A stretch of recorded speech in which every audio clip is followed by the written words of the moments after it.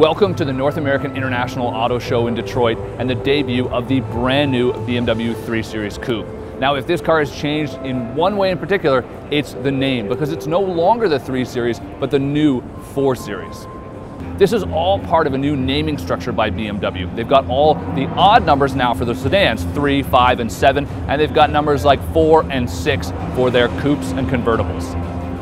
While BMW hasn't said as much, expect the car to come with two different engine options, a 428i model with 240 horsepower from their excellent turbocharged 2-liter 4-cylinder, and of course a 435i model with a powerful turbocharged 6-cylinder making 300 horsepower. Now, of course, there's a lot more that's new here than just the name. The platform has actually been stretched compared to the sedan. It's 1.9 inches longer in the wheelbase. It's about 1.7 inches longer overall in length, and that helps it give a nice swept back look with a lower roofline on top of that. There are other styling cues on this vehicle that have also been borrowed from the brand new 6 Series, especially these new fenders.